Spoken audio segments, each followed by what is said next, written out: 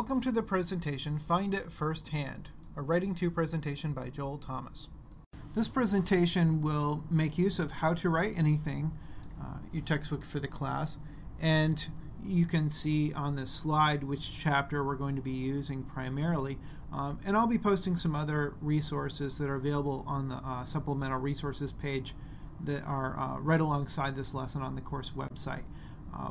And you can kind of click on those and use those as you encounter them and as you need to. This concept may be a review for some students, but let's talk about a primary source versus a secondary source. Now, a lot of times when we hear primary, we think, well, number one, and secondary is number two, but that doesn't really apply when we're talking about research sources. In this case, a primary source is a document that provides an eyewitness account of an event or phenomenon. In other words, it's something firsthand. And we'll look at some examples here in just a minute. A secondary source is something, a type of source where you're getting the information secondhand. So this would be a report about something where someone is sharing information, not that they saw firsthand, but they researched themselves. So let's look at some examples here. Let's discuss some examples then of primary sources and secondary sources. And you can find more of these in the Ruskowitz book in the pages just shown on the previous slide. Let's talk about primary sources then. Those, of course, are the documents themselves, if they're historical documents, or the data from the actual research itself. Maybe it's a creative work. Maybe it's something someone wrote about his or her own life. You can see some examples there of what that means. The Constitution, for example, would be a historical document. It's a primary source. But analysis and reporting about the Constitution, someone's opinions about the Constitution, those are all secondary sources. Correspondence like letters, for example, famous letters like Martin Luther King's letter from a Birmingham jail, or something as common as someone's email. Again, those are going to be primary sources. But if it's reporting about those things, or someone writing a paper about the Martin Luther King letter, that again would be a secondary source. And you can kind of go down the line then and see what that means, what's primary and what's secondary. You should use some caution then when you use interviews that you might access on TV, radio, or even publications on the internet. These can provide some really great information, but you need to be careful that if you're required to use a primary source, you may not want to call this a primary source, because again, often what these television programs or radio programs do, they'll take pieces of the interview and they'll take some and use them, they'll take some and take them out. That's a very good thing. It keeps us from having to sit there through sometimes boring, sometimes unnecessary stuff. Sometimes people make mistakes and they need to edit it out. I edit these presentations for you quite a bit. But that also can make it less of a primary source, and sometimes even the people being interviewed had things they really wanted to say and a whole story they wanted to get across, and that'll be cut out of the finished interview. So I wouldn't really refer to those as primary sources. One great way to get some primary source information and find something firsthand is through an interview, and especially as you're working on some papers and projects working with local issues, sometimes the best information you can get is talking to somebody who has experience in this regard. Now, you got to be careful. We'll get into some reasons and ways to be careful. But if you want some basic information about this, you can look at How to Write Anything, and we have a page number there posted on the slide. A lot of people might be wondering, why would I want to do an interview? That seems like a lot of work. Well, one reason is it can give you expertise and insights that you can't really get anywhere else.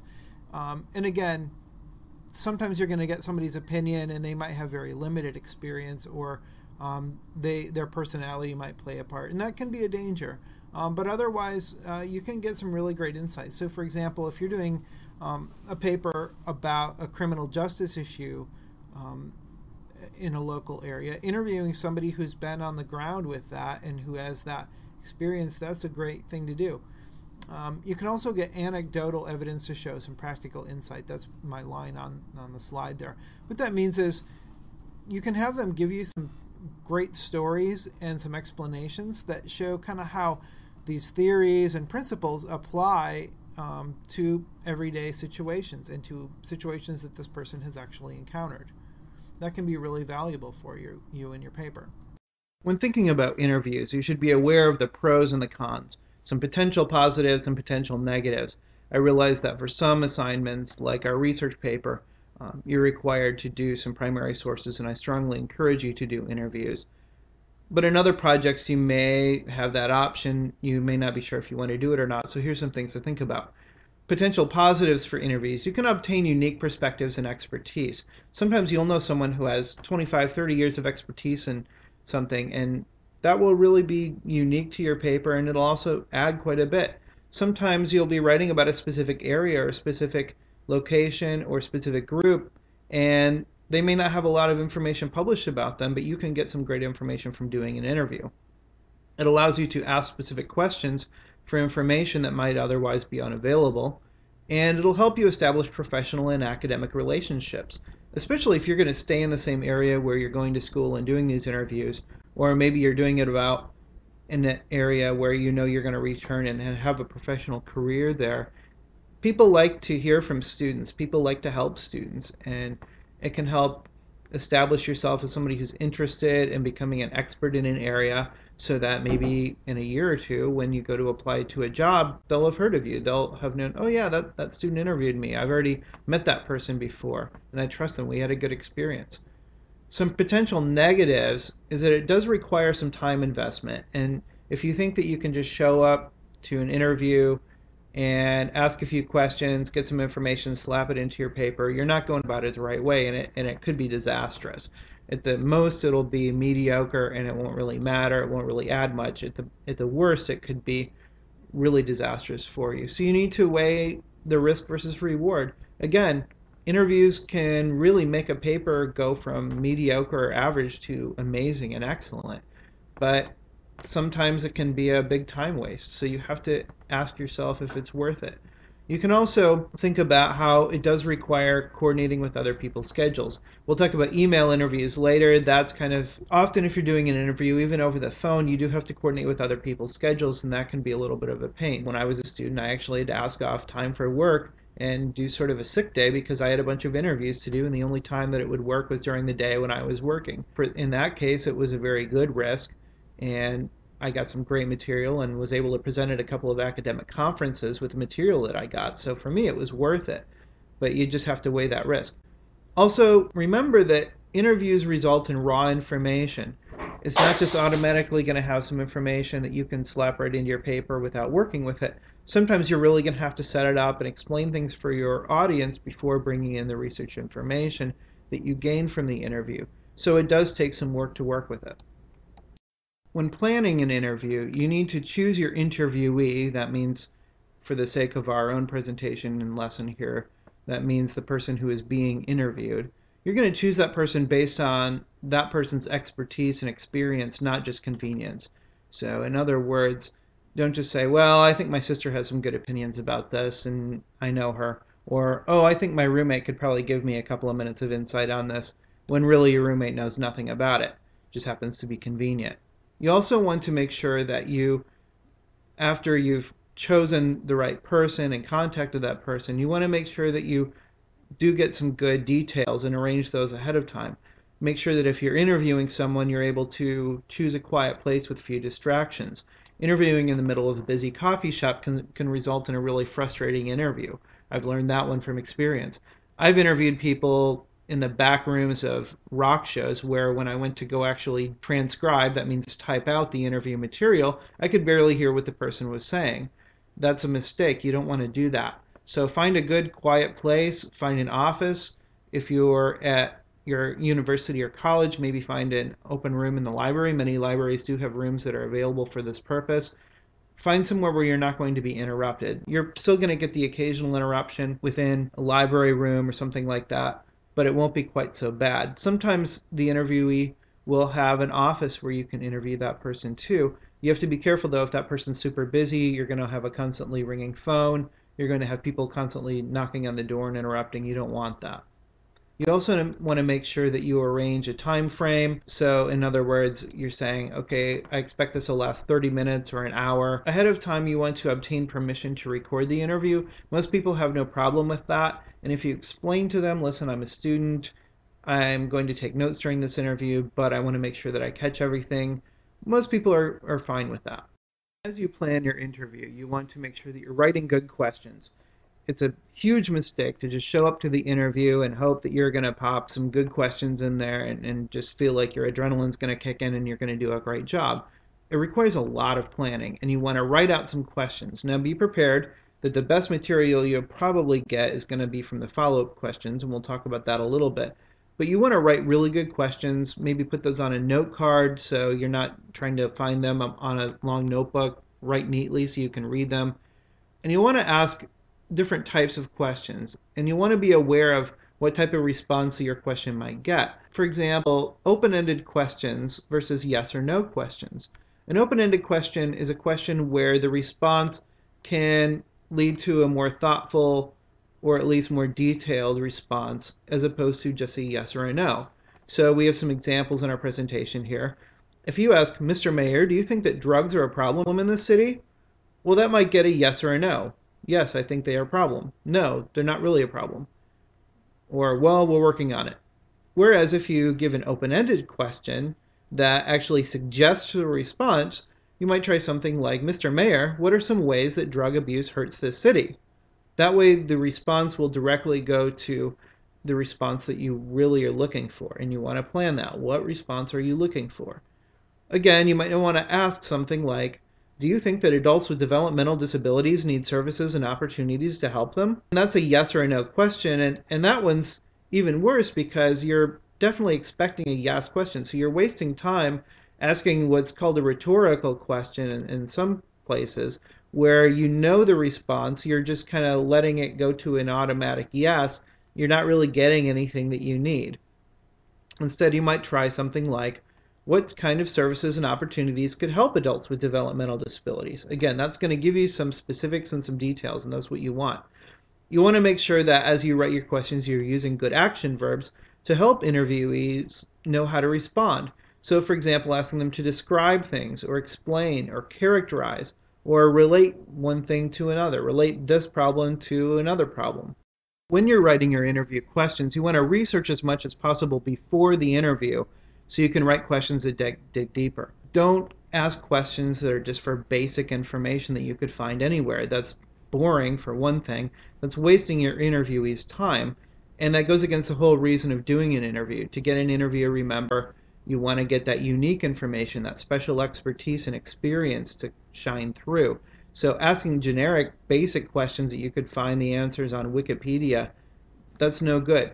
So you want to get those deeper questions and use why questions that can help get the explanation and analysis. If you've picked someone to interview, you value that person's expertise and experience, so you want that person to explain and analyze the situation, not just give you basic information. You also want to anticipate some of the standard answers and prepare follow-up questions to dig deeper. You can kind of get a sense of how your interviewee is going to respond ahead of time. Maybe you've done some research where you've seen previous interviews where they've given the same answers.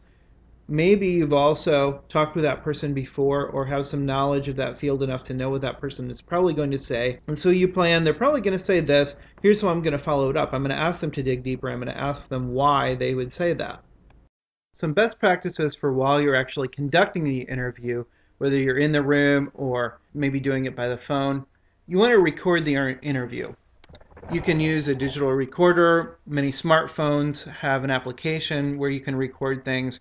You can use an old tape recorder if you want to go old school with it. You want to take notes even if you're recording.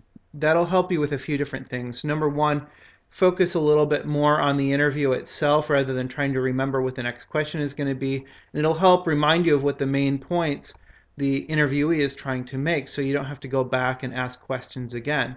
You also want to make sure that you take notes during the interview so that it'll relieve some nervousness. That kind of seems really silly, but sometimes when you don't have much experience with the interview, you do get a little bit nervous and fidgety, and taking notes will help give you something to do that you're not fiddling around with a pen and distracting the person. It'll also help you get the essential information. So when you go back to transcribe and get information out of that interview, you'll remember what main points you're looking for. And it will also help you plan some of your follow-up questions. And those follow-up questions are going to be key for you. Your interviewee will sometimes have standard answers in his or her head, things that are sort of common to say in response to questions, especially if you're asking what seems to them pretty basic questions. So asking those why questions are going to be really key, and asking them, can you tell a little bit more? Or, well, why do you think that's important? Things like that. That takes some experience and some practice to get to where you're comfortable doing follow-up questions, but I encourage you to try that. Another best practice is to act like you've been there before. What that means is don't act like it's such a huge, new, nerve-wracking thing that you're completely giving all the power over to the interviewee. Act as if you're a professional, act as if you've done this before, and that this is something that you're capable of doing. Even if you're very nervous, even if you've never done it before, even if you feel like you're probably going to goof this all up and this is going to be the worst experience anybody ever had, fake it. You can do a good job, and you can get that confidence and show that confidence, and that will help your interviewee give more confident, digging deep type of answers. Of course, even though you want to be confident, you don't want to show off. It's annoying when the interviewer acts as if he or she knows everything about the topic that could possibly be known, and when the questions really turn out to just be you going on and on and on about whatever your information is. That's really annoying and time wasting for the interviewee, so don't do that. You can provide some information and say, hey, I found this in my research. What do you think about that? Or that led me to this question. But you don't want to show off with it. The last thing is don't argue with your interviewee. Again, that can get really annoying. That can sever relationships. That can also result in you not getting the information that you want. When people get defensive, they close off. They shut up. And you don't want that. You want people to feel comfortable with you. You want them to be friendly. You don't want to challenge them too much, at least at first. This is not a cable news talk show. You are not your favorite person who can scream in the face of whoever's being interviewed and try to make them repent of their ways or, expose some huge lie or inconsistency. That's not your job here. Your job here is to research. Be professional when conducting the interview, especially if you need to bring up an opposing viewpoint. You need to do that in a diplomatic, respectful way.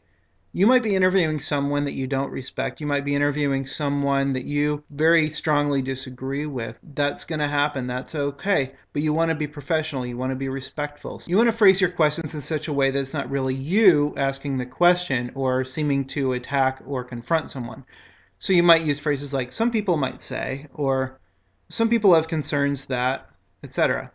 You also could explain that you're supposed to bring up opposing viewpoints as part of your assignment. You can blame it on your instructor. That's fine. You want to make sure that you're kind and professional in doing the interview. Like I said earlier, this is not your own special talk show where you get to belittle people and make them feel small or attack them.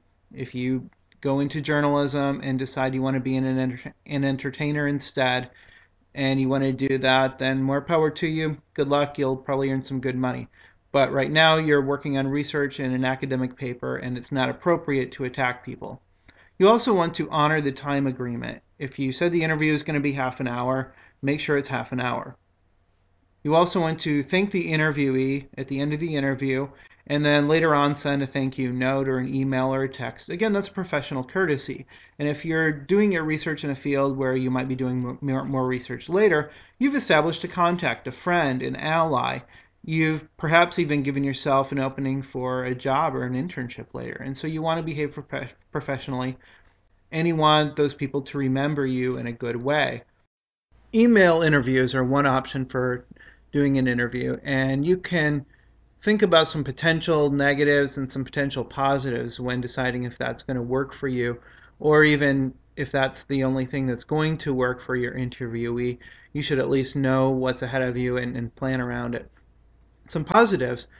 One is less transcribing or typing recorded responses. And one thing that is kind of a pain about doing interviews is that then you have to go back and listen to the interview and type out what you want to use, even type out the whole thing and then go back through and decide what you want to use. That can be time consuming.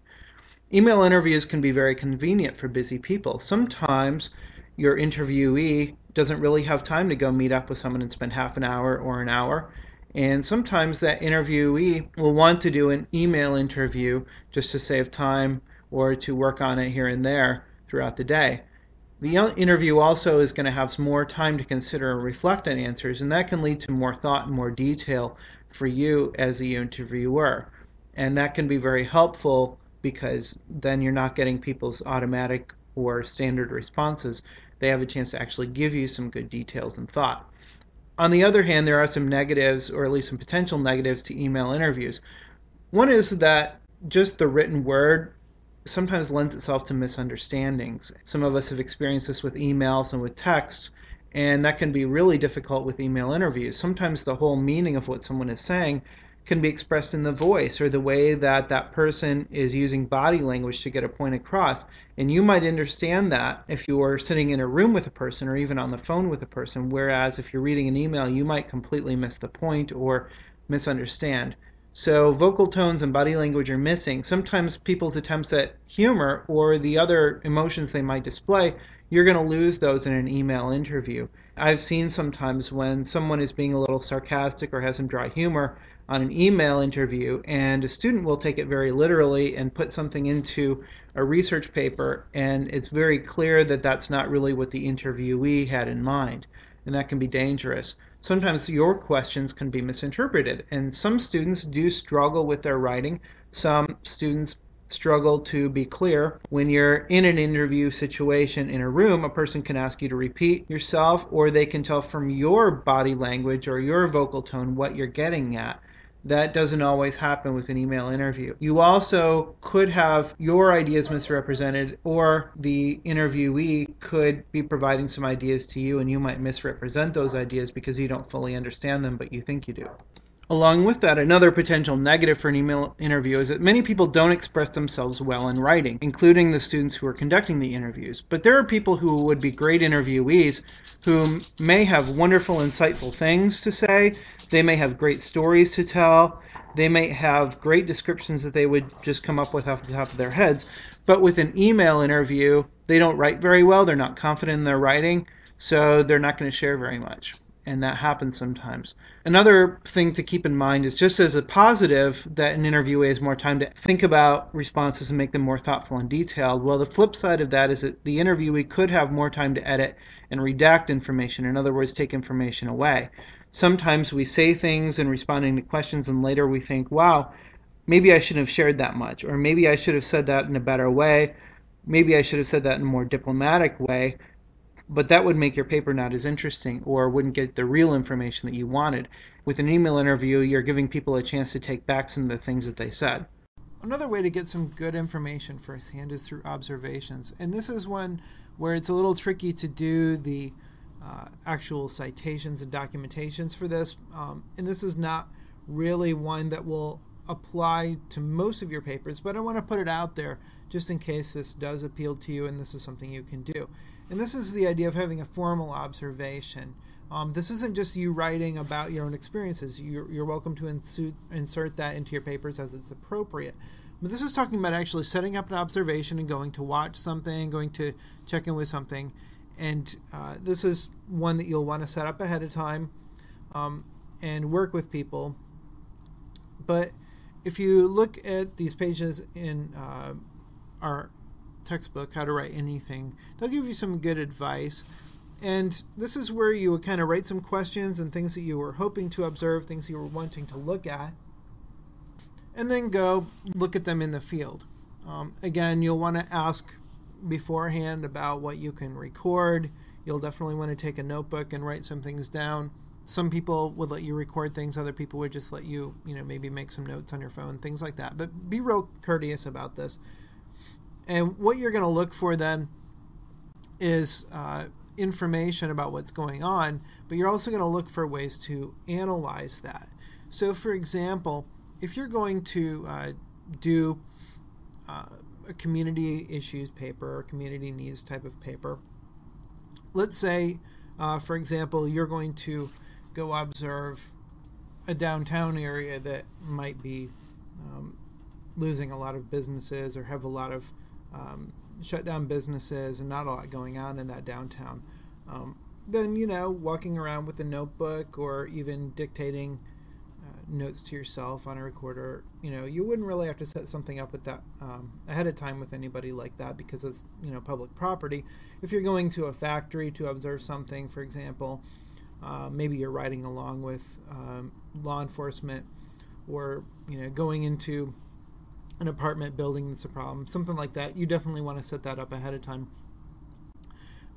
If you're going to be doing any observations that involve people, maybe it's not a full-blown research study, but if it is a sensitive population, like people with developmental disabilities or children or something like that, you might even have to go through like an internal review board with that organization or with your university or college. So just be aware of those things. You also want to think about writing your own experience.